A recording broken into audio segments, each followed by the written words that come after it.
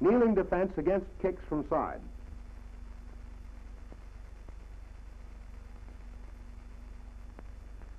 From prone position, time the approach of your assailant so that when he starts to deliver the kick, raise to your hands and knees and fall sharply in on his upright leg and clamp it with your arm.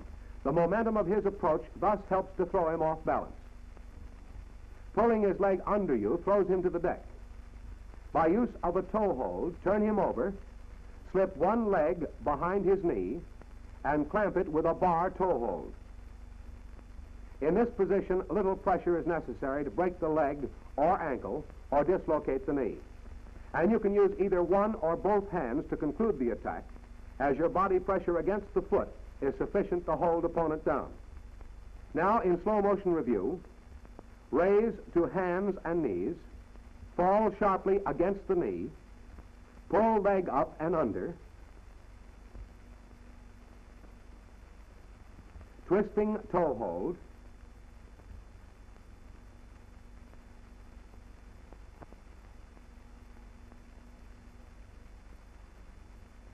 bar toe hold to break the leg or ankle. Prone defense against kicks, the knee lock.